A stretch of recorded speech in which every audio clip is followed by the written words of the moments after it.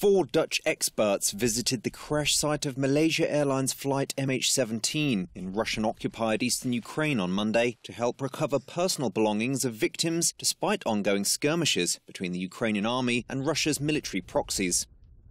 2/3 of the victims were Dutch nationals, and the Dutch Safety Board is in charge of the investigation into how the Boeing 777 was downed. Russia has denied direct responsibility, but a significant body of evidence reveals a smoking gun leading all the way back to the Kremlin.